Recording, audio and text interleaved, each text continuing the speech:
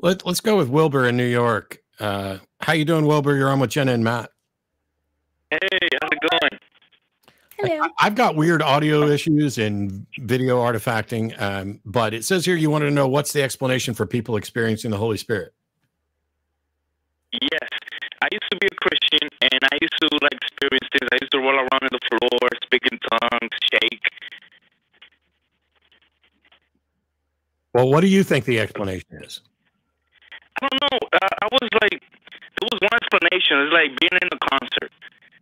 Like you feed off the music, the lighting, the energy, and you just want to believe something so much that you make it real. Can I speak from my experience? Yes.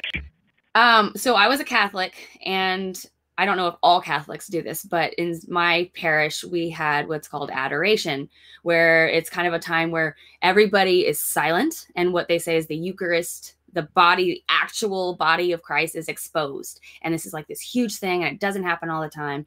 And so they put it in this gold thing, and they carry it around, and then they put it on the altar, and then they leave it there. And sometimes it's for an hour, sometimes it's all day. It kind of depends on what's going on. But the point of it is to be quiet and reverent and respect that Jesus is in the room, and you're supposed to feel his presence. And what I will tell you is that I thought I did, because I'd walk in, and it's eerie when you walk into a place that's normally different, and when it's completely altered, you know, when it just kind of felt weird. But I kept going, and then I'm seeing everybody with their heads down, and I'm doing the same things. And what happens is sometimes when you get quiet and you just kind of still your mind, you actually change your brain waves. And this is from what I've learned, that it just kind of creates a different feeling.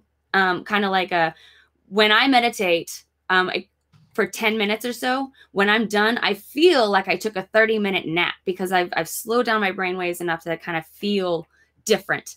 And so that's what I think. I was talking to my cousin about that, and he told me that people who's been getting high like that since the beginning of the world, basically, like with meditation, the Buddhist monks, and all of that. Yeah, that's a real thing, and you can do it without God. Yeah, the short answer to your question, what's the explanation for people experiencing the Holy Spirit, is we don't know. But what we do know is that quality of experience can be achieved in many different ways.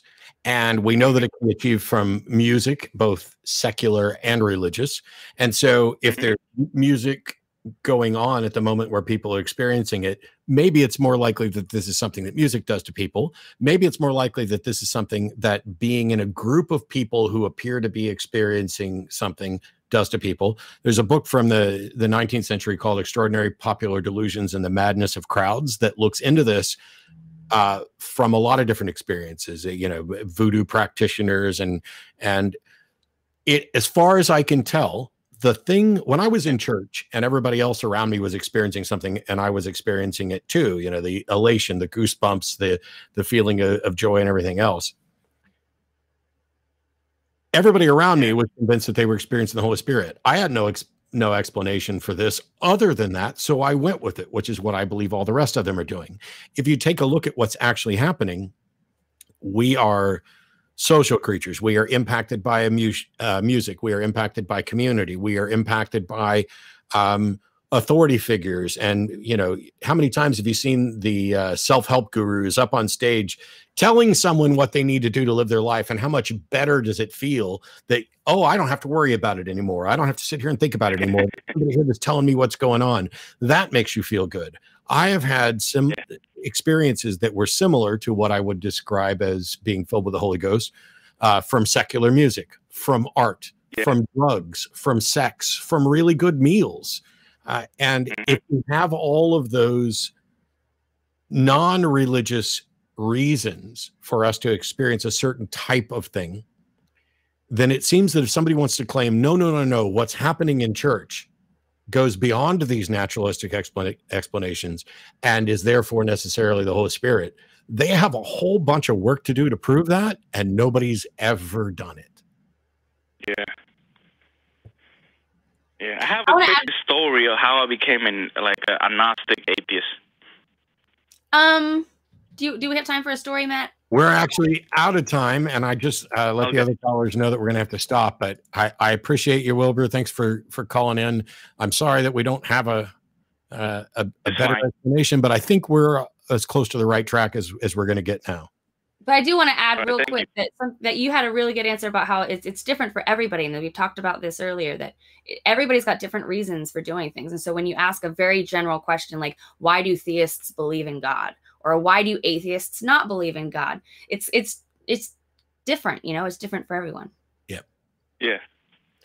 On that note, thanks a lot for the call, Wilbur, and thanks to everybody else who called and the people who patiently waited only to get dropped in the queue right when we hit 6 o'clock.